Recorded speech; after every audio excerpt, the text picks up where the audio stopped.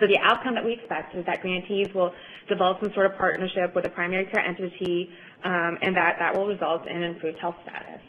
The population that we're focusing on, again, are adults 18 and over with serious mental illness who are getting public behavioral health services. And the folks that were able to apply for this are community behavioral health agencies. So that could be a community mental health center, a community substance use provider, or it could be a federally qualified health center with a behavioral health designation from HRSA. So with regards to the services that these grantees are delivering, there's sort of a couple main areas that they have to focus on. Other than that, they're kind of open to whatever they need to do to make this integration happen.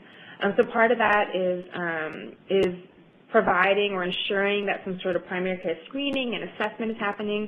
And then at times what's more important is really that there are referrals for the perceived needs and treatment needs in the communities that individual is living in.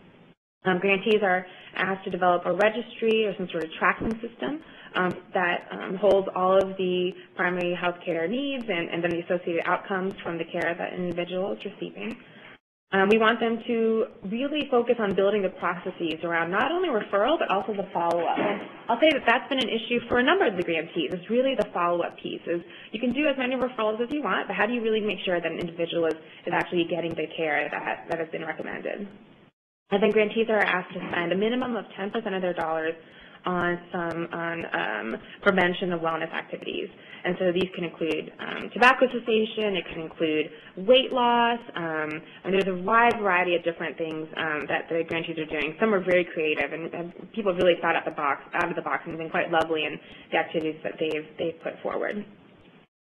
So the next slide is kind of focused on the data. Now the grantees can spend up to 20% of the money really collecting data around this project. So we want them to get a personal and family history of the health issues that are listed there. Get a medication history and a current medication list with dosages, because it's a really big issue is sort of this making sure that we know the medications on the behavioral health side, with the primary care side, et cetera. What are the social supports that an individual is receiving? And then at that individual level, we really want to know what is a person's body weight, so body mass index. Some sites are doing waist circumference, but we've listed body mass index here. Collect their blood pressure, have information on their blood glucose and their lipid profile. And then overall, we want to know how many of those individuals, how many of the clients are being screened for a variety of health issues, and then how many are actually receiving the primary care services after those screenings have been done.